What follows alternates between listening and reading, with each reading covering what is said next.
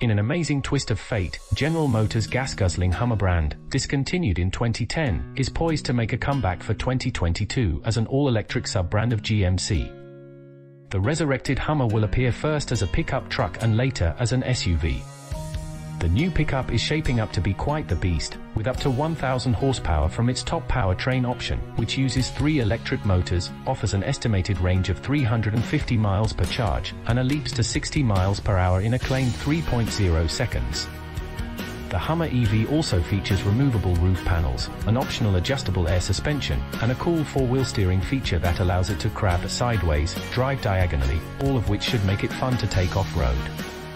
Pickup trucks are the next frontier for electric vehicles, as potential rivals from upstarts Rivian, Bollinger, and Tesla, as well as established automakers such as Ford, are preparing their own entries in this emerging segment. What's new for 2022?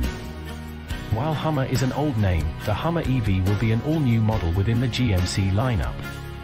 The Hummer EV will go on sale in fall 2021, and at first only the most expensive Edition 1 model will be available. Less expensive trims will come into the picture starting in 2022. At launch, only the top Edition 1 trim and its 6-figure price tag will be available. It's loaded with all of the best items offered on the Hummer EV, including an adjustable air suspension, Super Cruise semi-autonomous driving mode, a power-operated tonneau cover, and a giant 13.4-inch infotainment display. The Hummer EV3X will be the next one to launch and is scheduled for fall 2022. The Hummer EV2X and Hummer EV2 have a less powerful 2-motor drivetrain and will go on sale in 2023 and 2024, respectively. For now, the only powertrain available in the Hummer EV is a setup with 3 electric motors that makes 1,000 horsepower. All-wheel drive is standard and GMC estimates a 0 to 60 miles per hour time of 3.0 seconds, which the company says is achievable thanks to the truck's Watts to Freedom launch control driving mode.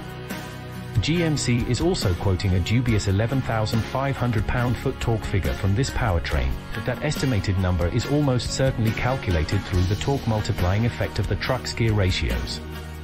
While we take issue with how that misleading torque number is calculated, it should have massive pulling power regardless. The real torque number will be between 1,000 and 1,100 pound-foot, GMC insiders say. We were able to test drive a prototype model and were wowed by its performance. We are eagerly awaiting our chance to test the Hummer EV's performance capabilities at our test track and will update this story with test results as soon as we can.